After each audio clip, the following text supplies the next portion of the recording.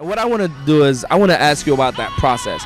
What is the process like going through working for a company and now you're getting into branding Ingrid? What does that feel like? And tell us a little bit about that. What did you do to take care of that branding portion of it?